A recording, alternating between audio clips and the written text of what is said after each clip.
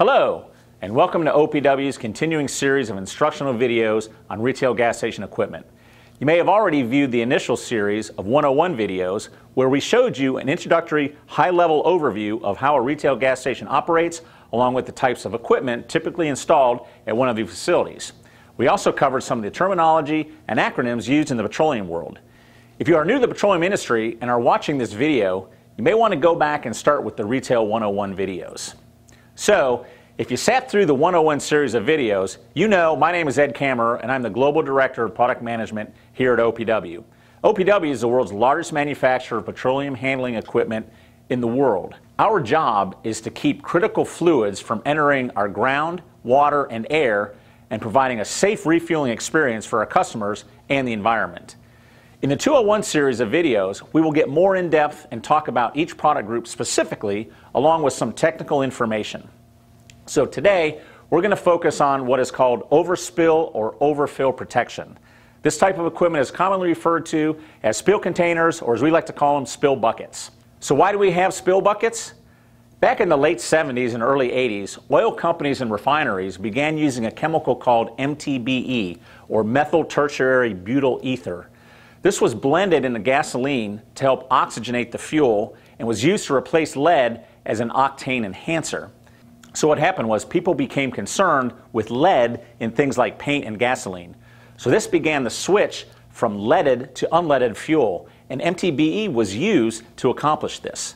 The problem was, it was not realized at this time, was MTBE actually absorbs into water. And by the late 80s, there began to be a report of levels of MTBE being found in drinking water. It was also later determined MTBE was a potential carcinogen. So when the EPA began investigating, they realized the MTBE was entering groundwater from gasoline contamination. When gasoline was introduced into the ground, the fuel remained separated from the water, but the MTBE was absorbed into groundwater.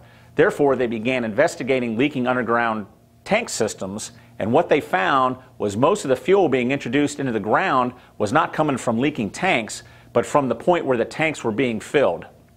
In the early days, there was simply a 4-inch riser pipe coming up from the tank through the ground, surrounded by an open manhole which contained the adapter the fuel delivery truck would hook up to.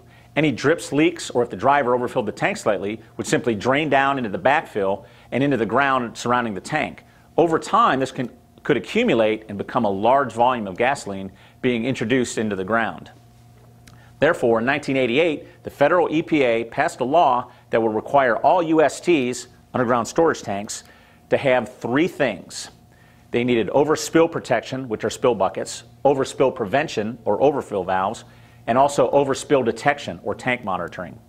All existing USTs had 10 years to comply by September of 1998.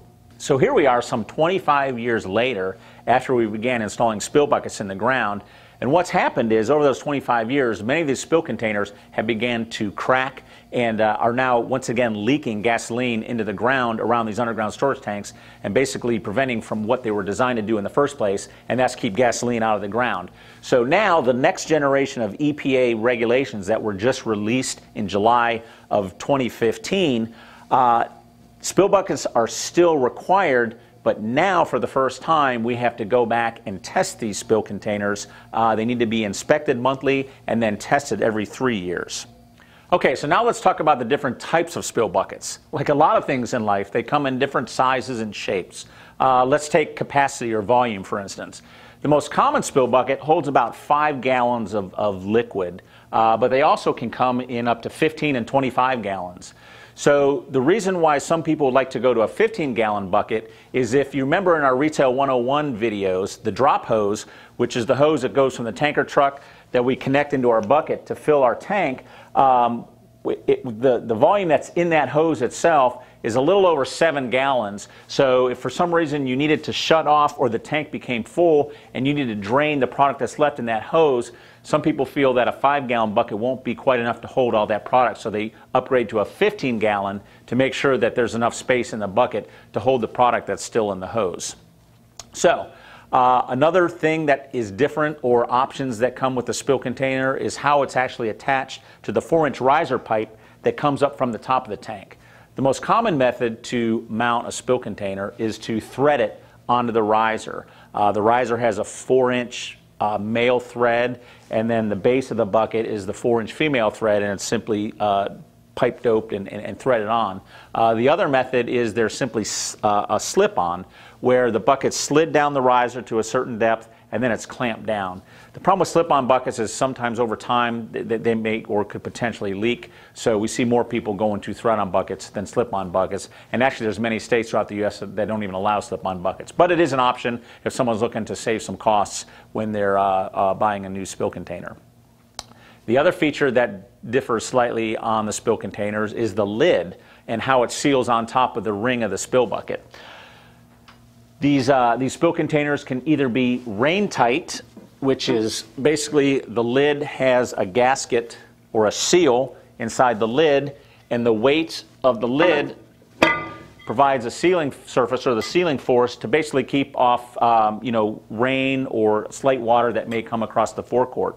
However, they also make spill containers with a watertight lid where we use a bigger seal, or kind of what's referred to as a plumber's plug, where the handle sits in the ring. We bring the handle down. It expands the wide gasket against the inside of the ring and provides a tighter seal.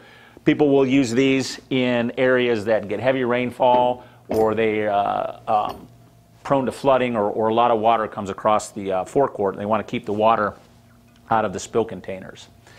The other thing that you notice is the ring on the bucket. So when this tank is set and it's in the ground, usually the concrete will be poured right to the bottom of this ring, and then you see these ramps, and what those are designed to do is when you have snow on the forecourt and as a snowplow comes across, the ramp adds or aids and keeps the ring or the cover from being taken away with the snowplow. So we call these snowplow rings, these angled ramps here on the bucket. Some buckets, though, we designed, they're poured right at grade. This example, the slant is actually built into the cover, so we don't have the ring being raised above the level of the concrete. It's poured flush, but again, still have the ability to keep the lid from being taken away with the snowplow. So in the early days, the way spill buckets were designed and installed was they were what we call a direct bury or a single wall bucket. So this bucket would be threaded on top of the riser, backfill would be placed around the tank, and then concrete would be poured. The problem with this design is if I ever needed to replace this bucket over time, if it was cracked or began leaking, and I had to replace this bucket, it was basically cemented into the ground. So in order to pull it out or replace it, I would have to come to the site with a large concrete saw, cut out around the bucket, and then get a backhoe and dig out from around and pull the bucket off the riser and replace it that way. So as we began testing buckets recently here, the idea came about where to make a bucket that could be replaced without having to dig it out.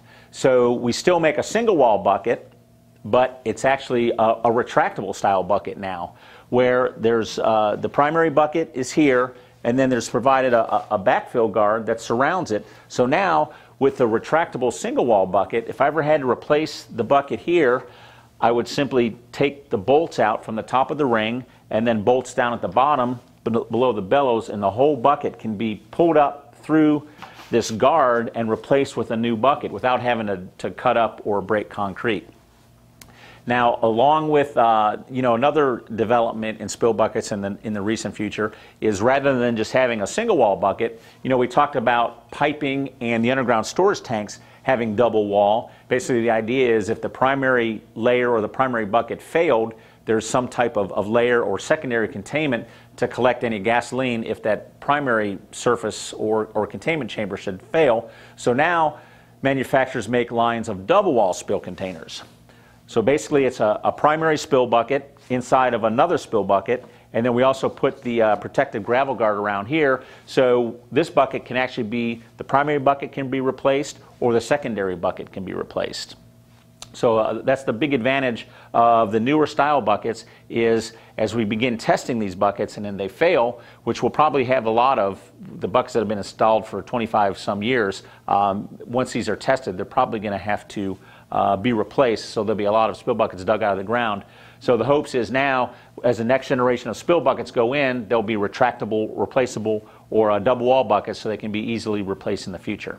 So you know from the Retail 101 videos that the way we get the product from the truck into the tank is through this, what we call a fill adapter. The driver will hook his elbow up to this tight fill adapter and he'll begin dropping product in the tank.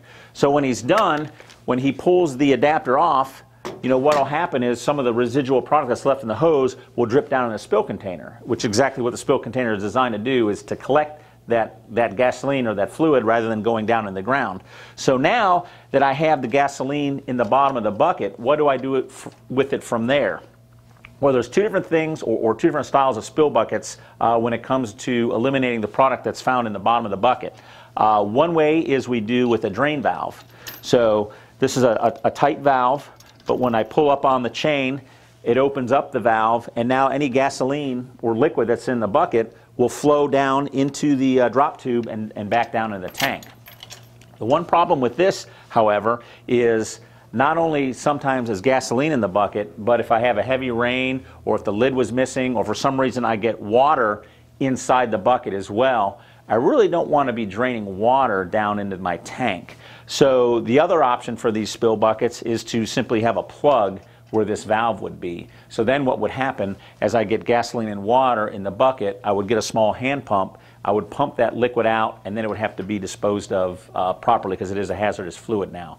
So that's the other differences between buckets. They can come with what we call drains or plugs. Okay, so we talked about earlier in the video that the EPA is now going to require these spill buckets to be tested every 3 years. So the question is, how do you test a spill bucket?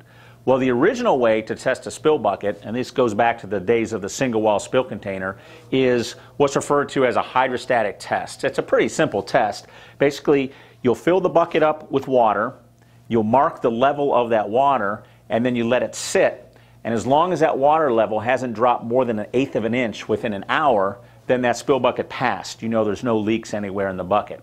The problem with this test is, number one, I had to wait an hour to see if the liquid level dropped. And now I've got 5 gallons of water that is now contaminated because there's probably been some type of gasoline in this bucket at one point or the other. So now I have 5 gallons of contaminated liquid that I now have to dispose of properly.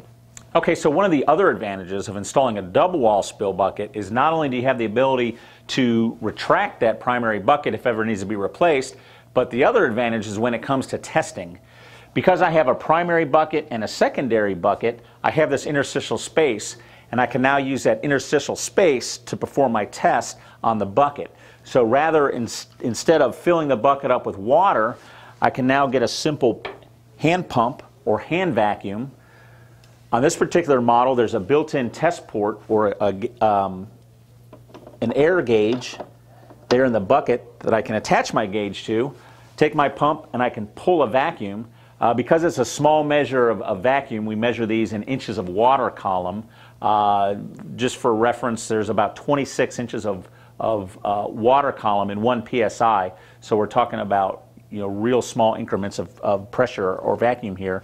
So with this test, I simply need to pull 15 inches of vacuum, let that sit for 1 minute, and as long as my vacuum doesn't drop below 12 inches after 1 minute, I know that my bucket is tight, and I can go on and check this as a pass for my spill bucket test. So I'll go on and do the next one.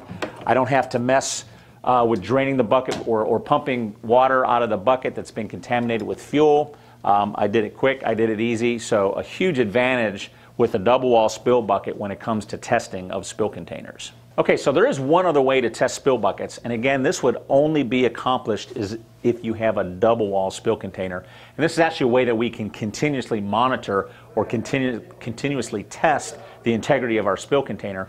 And we do that by using a liquid sensor, similar to the same sensors that you may find inside tank sumps and containment sumps. So the float sensor, the liquid sensor, would be placed in the bottom of the secondary bucket. And then if liquid is detected by the float, it's wired back to the tank gauge and it'll send an alarm telling someone that there's liquid in this space. Now, the liquid could have come from the primary, a leak or a failure in the primary bucket, or perhaps it's water coming in from a breach in the secondary bucket. But either way, it's a way of continuously monitoring the integrity of the spill container. And if the bucket is continuously monitored and inspected once a month, the EPA now says that if you inspect and record that this bucket has been inspected once a month, you no longer have to test it every 3 years. In addition to the electronic sensor, this particular edge bucket here and many of the other double wall spill buckets also have a visual gauge that with a float, again, that's down in the interstitial space, and it's just simply look down in the bucket, you see a gauge, and it will tell you whether there's liquid present in the double wall space of the bucket. Now, it's not a sensor where it would electronically send an alarm back to a console or a gauge or a tank monitoring system, but it's just a simple visual gauge to let you know whether there's liquid inside that interstitial space or not. So I hope you've enjoyed this 201 level of our OPW retail gas station videos. Today we talked about overspill protection. Stay tuned, we've also done videos on overspill prevention and then also overspill monitoring. I'm Ed Kammerer. Thank you very much for watching.